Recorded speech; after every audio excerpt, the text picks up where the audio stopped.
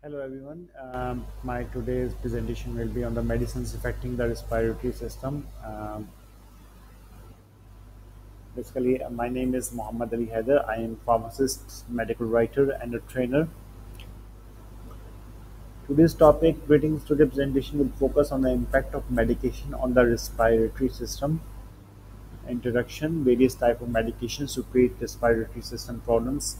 The treatment of respiratory system problems depend on the underlying cause and severity of the condition. Here are some of the most common categories of the respiratory medicines. Antibiotics: drugs that prevent bacterial growth or kill bacteria that cause infection in the lungs, such as pneumonia or tuberculosis.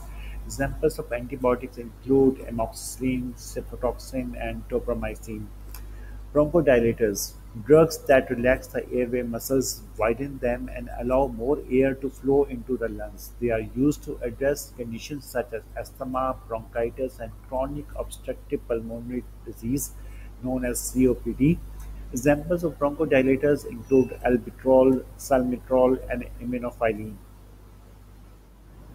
Corticosteroids, drugs that alleviate inflammation and swelling into the airways and lungs. They are used to treat conditions such as asthma, COPD, and allergic reactions. Some examples of corticosteroids are prednisone, budesonide, and triticosinone.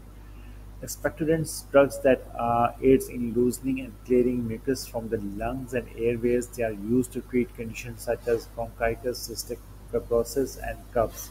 Example of expectorants includes guaifenesin, amoxicillin, and corticosteroids. Decongestants, drugs that contract the blood vessels into the nose and sinuses, decreasing congestion and pressure. They are used to treat conditions such as nasal congestion, rhinitis, and upper respiratory tract infections. Examples of decongestants include pseudoephedrine, phenylephrine, and amoxicillin. Conclusion: here are the primary categories of respiratory medicines, though there may be additional ones based on individual needs and specific conditions.